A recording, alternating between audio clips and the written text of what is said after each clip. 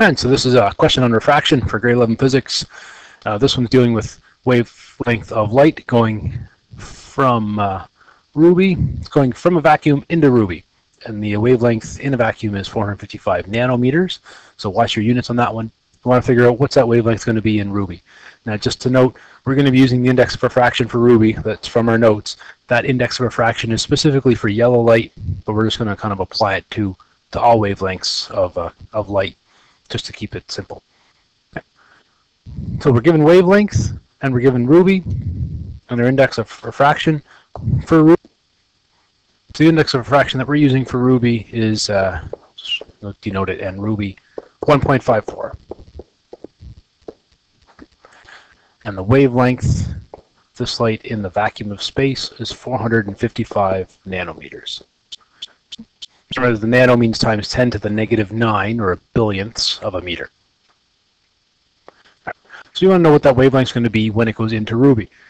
Now there's an easy way and a hard way to do this question. The hard way to figure out the frequency of the blue light inside of a vacuum, and remembering, and this is the tricky part, remembering that the frequency is the same in the vacuum and in the Ruby. The frequency of a wave source does not change when it goes from one material to another.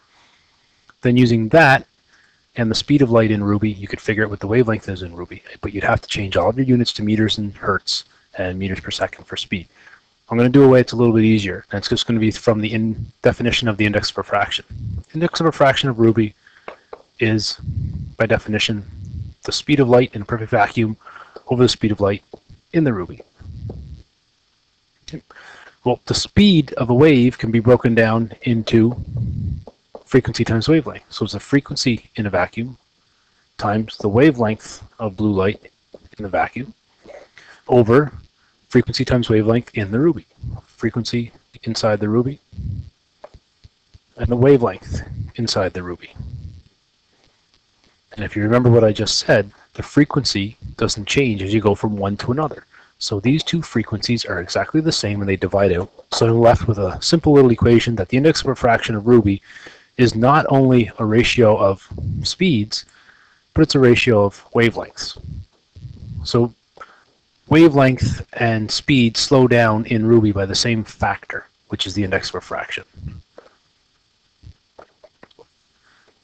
So now we can very quickly calculate this question, and the units that were given for nanometers, it doesn't matter. We can keep them. The index of refraction has no units.